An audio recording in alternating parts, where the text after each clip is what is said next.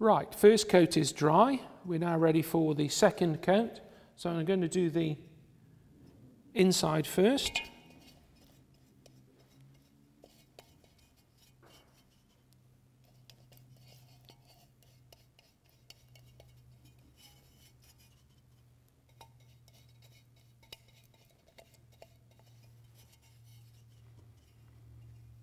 Again, the second coat tends to go on a little bit more easily.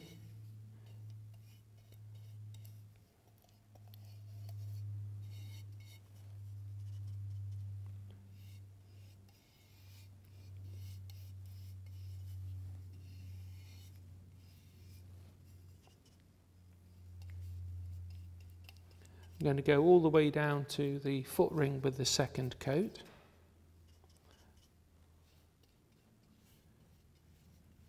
And then once the second coat has dried, the third and fourth coat will again just be down to the line.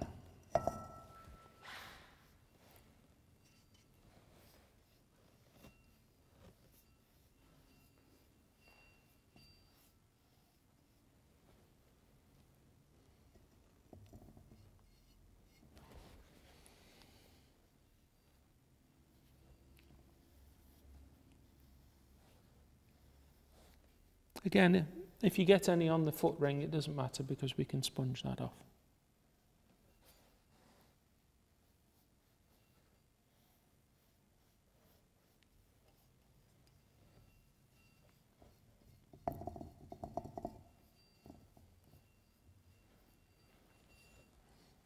There we go. That's the second coat on. And again, we have to leave that to dry. And then once it's dry, we'll put 2 coats of the overglaze on the inside and on the outside down to this line here. And then we'll get the reaction between the 2 glazes when they're fired in the kiln.